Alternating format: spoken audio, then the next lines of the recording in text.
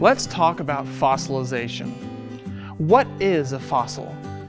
Generally defined, a fossil is evidence of past life that has been chemically or geologically altered.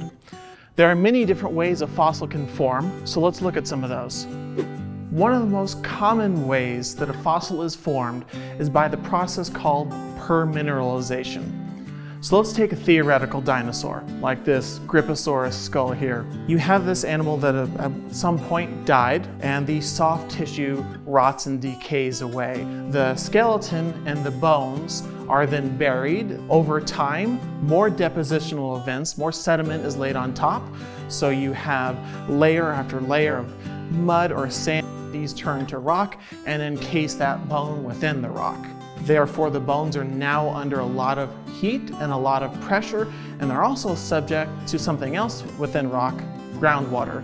Groundwater moves through the crystals in rock, and they bring dissolved materials with them, dissolved minerals, and that does two things to bone. It can bring minerals into bone, and it can leach minerals out of bone.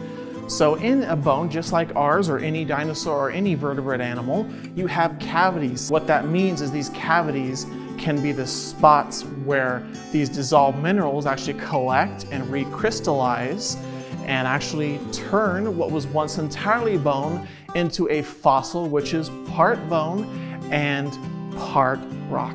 Some other ways that fossils can be formed are via a process that we call replacement, and that is where you have, again, a theoretical dinosaur bone, and instead of it being permineralized, being partially still bone material, all that bone is actually leached away by that acting force groundwater that we talked of. And again, that same material, that groundwater, has dissolved minerals in it. It comes into this empty cavity where bone once was, which is now just an empty space, brings in those minerals that were dissolved recrystallize, and they turn into an exact copy, cast, or mold of that original dinosaur fossil. And occasionally, in all of these different methods of fossilization, we see varying degrees of recrystallization. Sometimes that doesn't affect a fossil much, sometimes that affects it a little bit more than we see in others.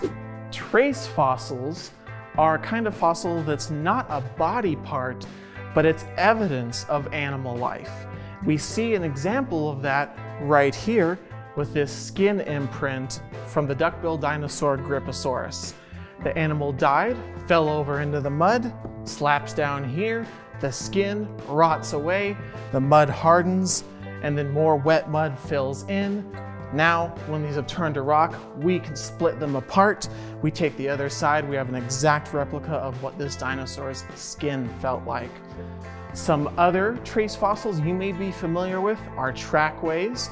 Maybe a dinosaur or other animal is walking along a lakeshore, and this mud or sand then hardens into rock, and then we can find them and study them as paleontologists. It might be little scurry marks of a trilobite from deep at the bottom of the ocean. Another kind of trace fossil are actually dinosaur droppings in other animals. There are even vomit fossils. There are all kinds of different remains from animals that are actually left as traces, and then we can study those too, and that gives us additional information about how these animals, dinosaurs and others, lived their lives.